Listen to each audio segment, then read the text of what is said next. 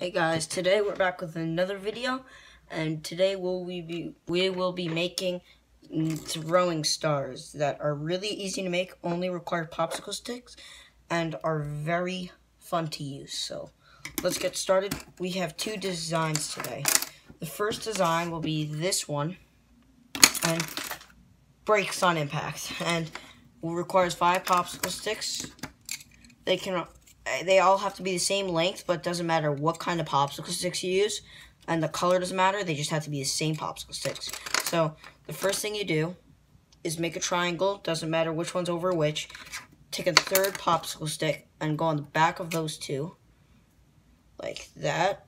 It has to be in the back, otherwise this won't work. You take another popsicle stick. You go over the first one, under the second one, and then over the third one, and hold the top at all times, otherwise it will disperse, like that. And then you take another popsicle stick, you go under the first, over the second, and under the third, like that. And then it stays together, and on impact will break like the other one just did. If you're using popsicle sticks that are like really hard and don't bend, they tend to break often. So try to use more flexible popsicle sticks. And yeah, that one just broke. So yeah. Okay. So the next one is a popsicle stick design, a throwing star design that only uses 4, and is more complicated than that one, and it's harder to do. So the first thing you do is take 2 popsicle sticks, this one over that one, and then you take a third one going over both of them, like that.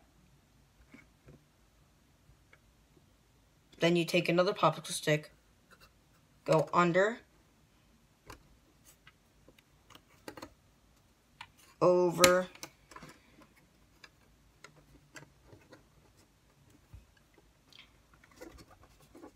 and under.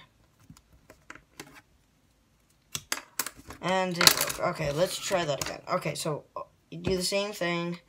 These are very hard to make, and you need really bendable sticks to work well. So you go under, over, and then under, and hold the whole thing together.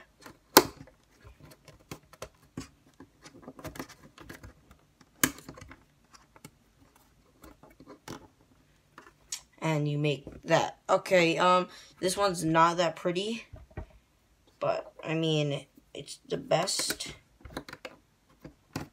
Let me try to pretty that up.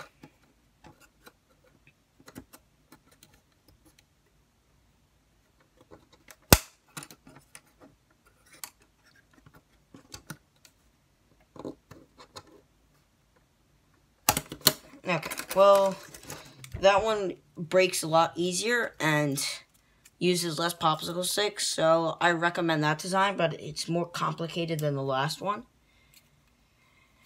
And yeah, that's it for today. Make sure to subscribe and like the video and subscribe to the channel. Stay tuned for more videos like this.